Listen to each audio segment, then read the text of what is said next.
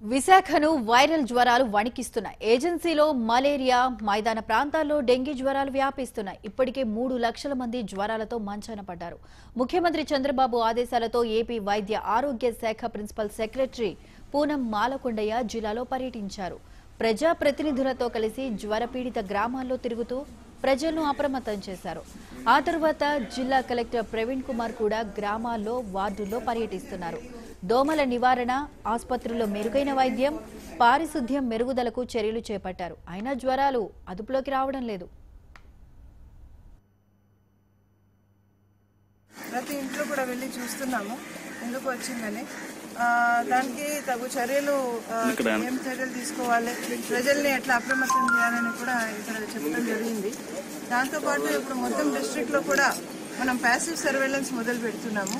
Case ఉన్నా లేకపోయినా అసలు మస్కిటో బ్రీడింగ్ గ్రౌండ్ ఎక్కడ ఉండకూడదు కాబట్టి యాంటీ లార్వల్ మెజర్స్ ఇమీడియట్గా అన్ని చోట్ల కూడా తీసుకోవాలి. అలాగే డిపిఓతో, సిఓ జిల్లా పరిషత్తో